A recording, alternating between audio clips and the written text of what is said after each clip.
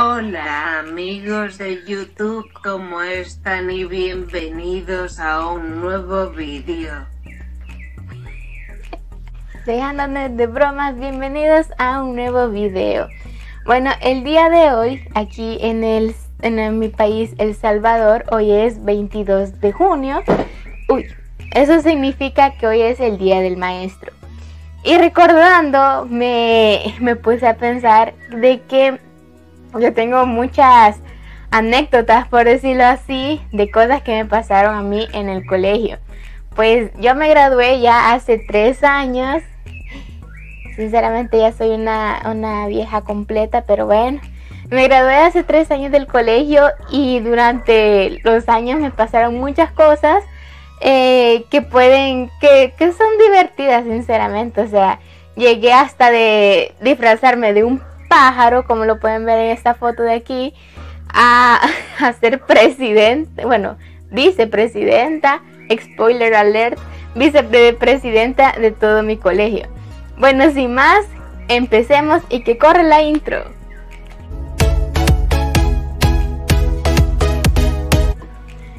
Bueno, empezando, yo sinceramente en mi vida estudiantil no era la chica rebelde, no, yo era siempre toda mi vida he sido una niña muy tranquila, respetuosa y bueno, sinceramente no me puedo clasificar como en la castrosa, ¿verdad?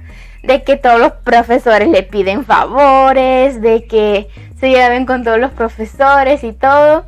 Siempre he sido así, sinceramente.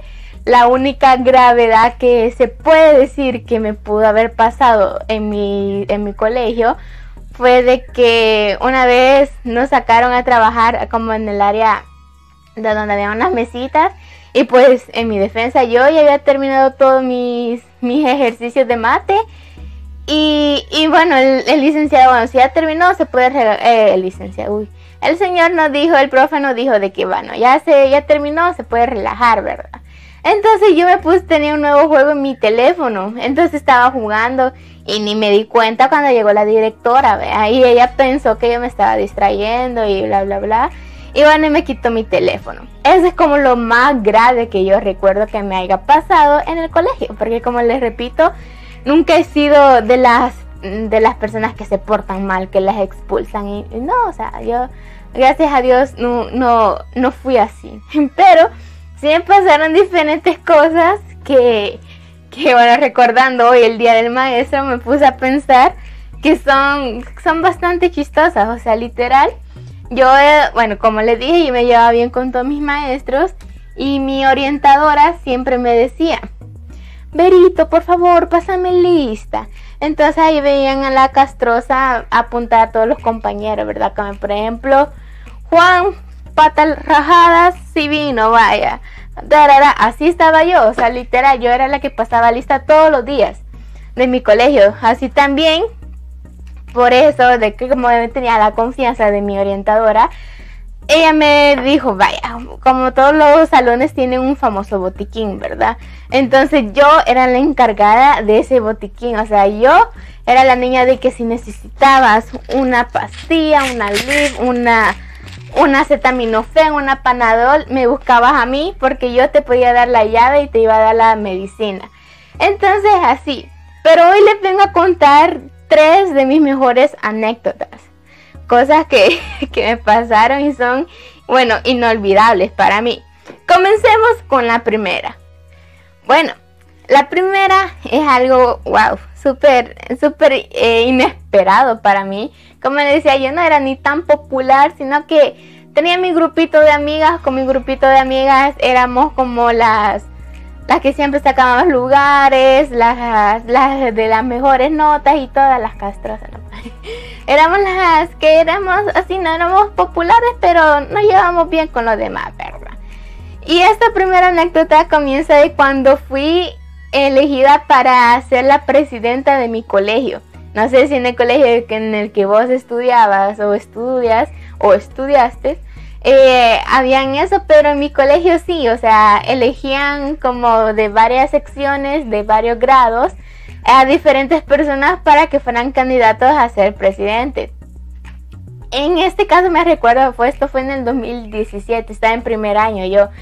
Entonces, el casual, mi maestra dijo, miren niños, no sé, alguien se quiere postular para ser el presidente o el representante de presidente para que vaya de nuestra sección, ¿verdad?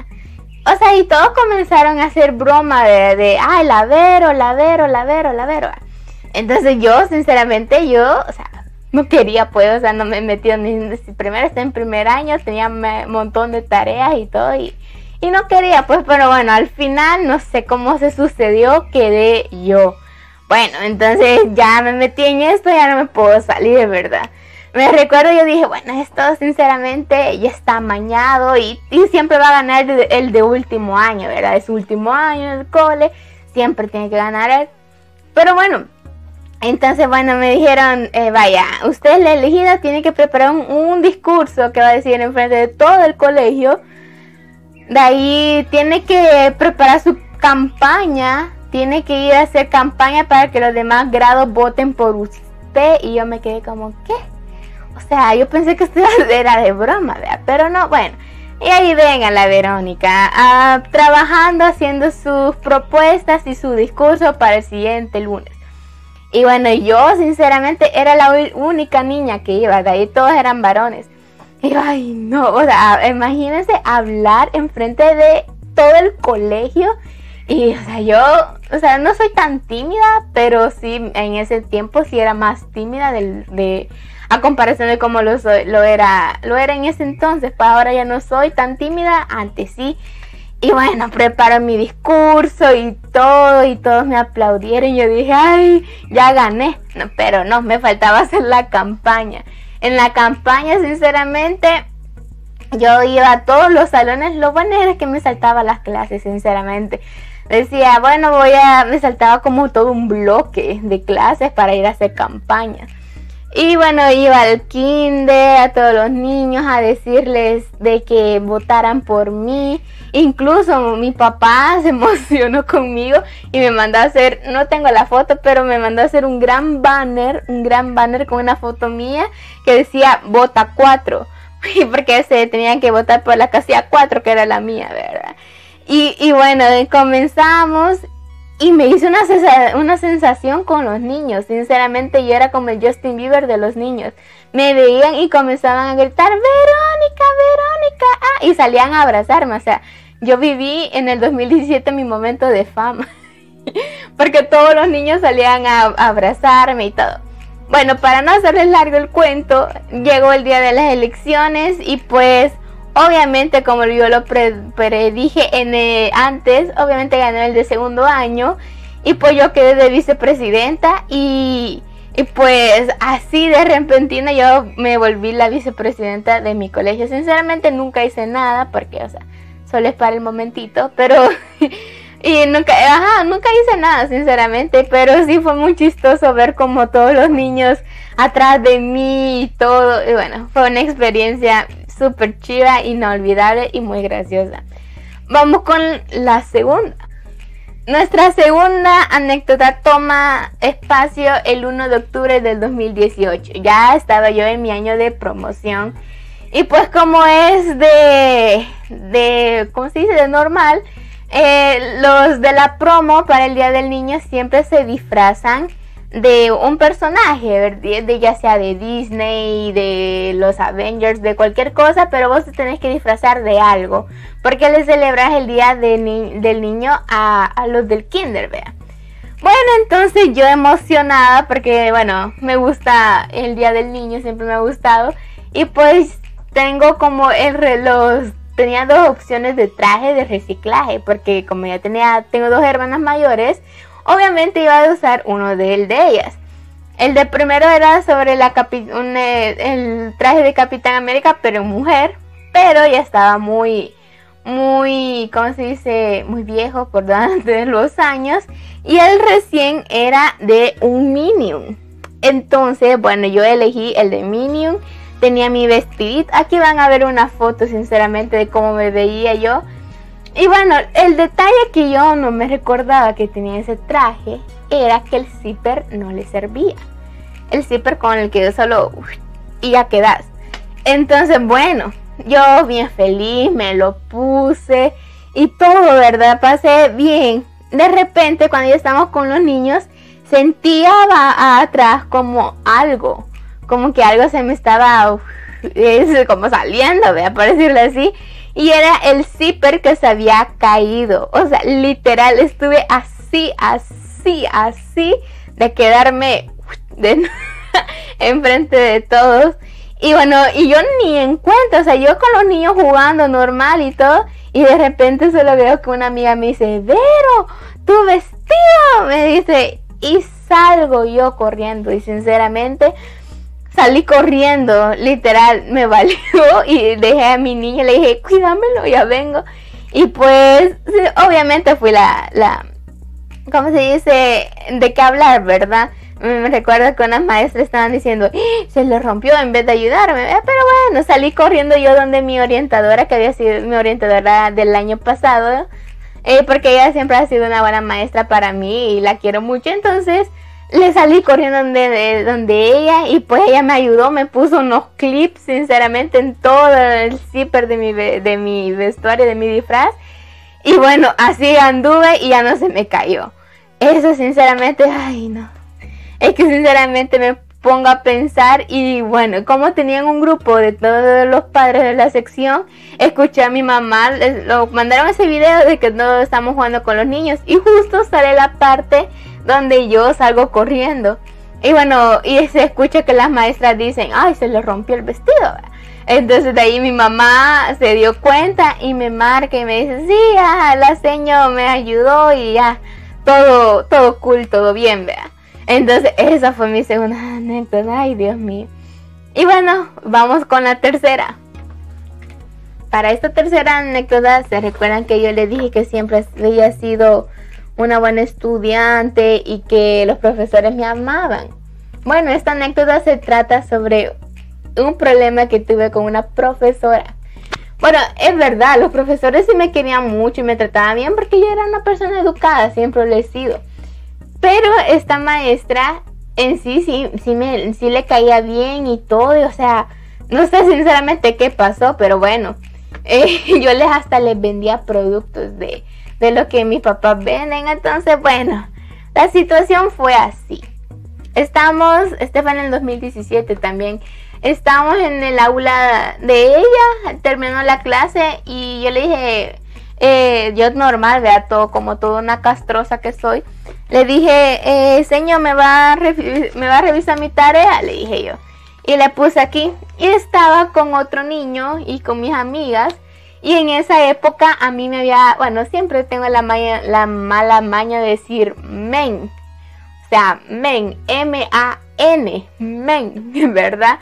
Y bueno, yo le dije a este niño, a este hombre, le dije, ay men, si vos querés, se la entregas el lunes. Yo se la voy a entregar hoy porque ya la hice, vea.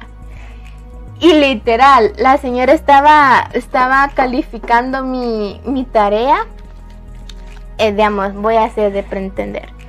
Estaba calificando mi tarea y literal, para de calificarla y me volteé a ver y me dice, ¿qué dijiste, Verito? Y yo me quedé como, yo pensé que era broma, vea, porque dije, yo dije, men, le dije yo, men, o sea, de hombre, vea, hombre igual en inglés, men. Entonces le dije, men, le dije, ¿qué significa hombre en inglés? Le dije yo, ¿no dijiste eso? Me dice yo. Entonces, ¿qué dije? Me dije, yo dije, men, le dije yo. Y bueno, y mis amigas no fueron de mucha ayuda que digamos, porque comenzaron, ay, sí, señor, regáñala, porque a ella se le ha pegado decir esa palabra, que no sé qué. Y bueno, típico de tus amigos que siempre te entregan. Entonces, literal, comenzó a decirme un montón de cosas como, yo no sabía que vos usabas ese vocabulario, y yo literal indignada, porque lo único que había dicho había sido men, o sea, que significa hombre. Pero bueno, porque yo no iba a soportar eso, o sea, hice mi trabajo de diva y así fue como reaccioné, supuestamente. Y yo le dije, mire señor, con todo el respeto que le tengo a usted, hay niños aquí que dicen peores palabras enfrente de ustedes, enfrente de usted, y usted no le dice nada. Y vine yo, toda una linda, toda una diva, agarré mi cuaderno, me di la vuelta y me fui. Porque dije, yo no voy a estar hablando con una señora que me está regañando por decir men. O sea, agarré mi cuaderno, agarré mis cosas y me fui.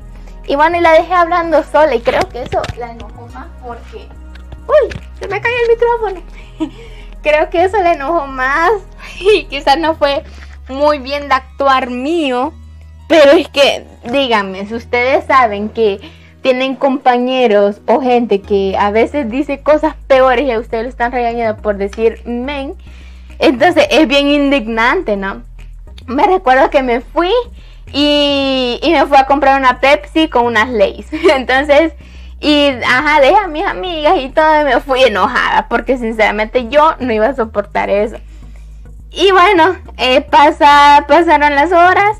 Y porque ese día era un día largo que teníamos, que nos quedábamos desde las 6 de la mañana hasta las 6 de la tarde. Ajá. Y bueno, pasó la tarde y estaba en la última hora. Y cuando ya me iba, me llama mi orientadora y me dice, Vero, mire, ya me contó la seño, y el nombre, acá no lo voy a decir, que de lo que hizo. Y yo, ¿en serio, señor? Le dije yo, solo dije men, le dije yo, o sea, solo dije man. Y sí, pero es que dice que usted se fue y la dejó hablando sola. Pues sí, señor, usted no haría lo mismo. La están regañando por algo que no es justo, le dije yo. Usted no haría lo mismo. Y ahí les volví a repetir eso de los niños malcriados que existían y todo. Y bueno, al final de todo, bueno, gracias a Dios no me pusieron el reporte, pero yo sí me afligí.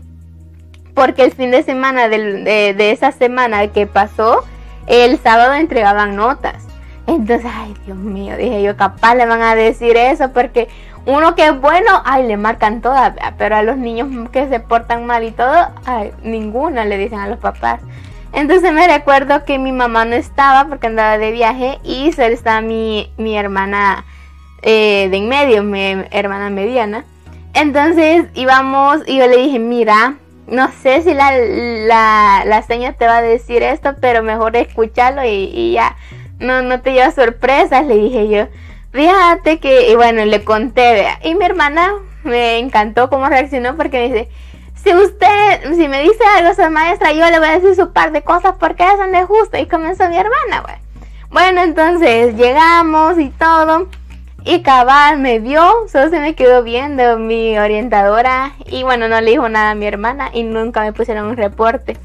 Al final pasó el tiempo y pues a mí me tocó disculparme con mi maestra que me había hecho el gran drama. Y es que me dice, sí te disculpo, pero es que yo pensé que vos habías dicho la palabra que va a aparecer aquí, maje.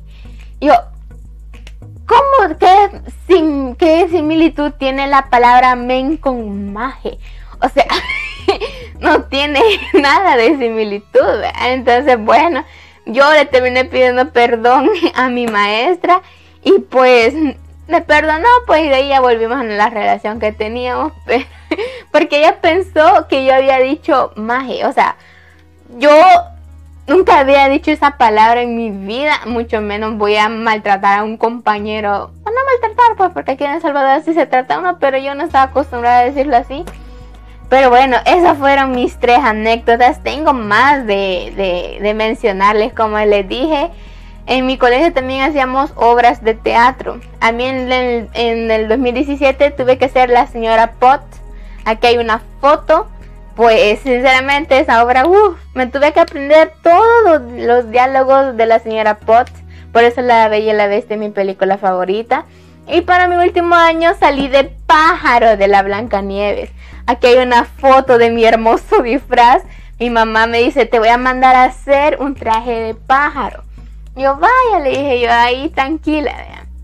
Y la siguiente semana viene como una cabeza de ornitorrinco de Perry, que es esta cabeza la que ven aquí.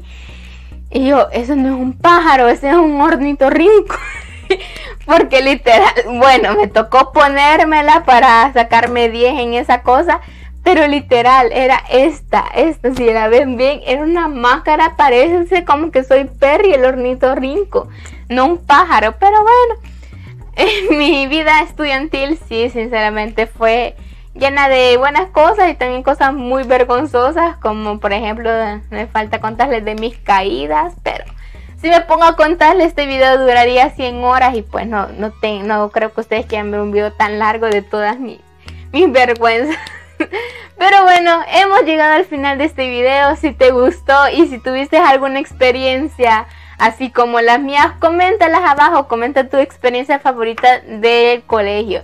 Y si estás en el colegio, pues aprovecha a tus profesores, ellos saben lo mejor para ti. Y pues en el futuro, cuando ya no estás en el colegio y entras a la universidad, extrañas mucho a tus profesores y extrañas el colegio.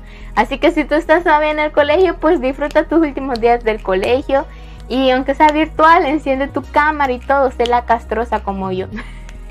Y bueno, profesores que están viendo eso, feliz día, Dios los bendiga. Y yo los despido aquí y nos vemos a la próxima con un nuevo video. Recuerda suscribirte a mi canal, activa la campanita de notificaciones y dale un bello like. Y comenta tu experiencia que hayas pasado en tu colegio. Bueno, yo los veo a la próxima. Adiós.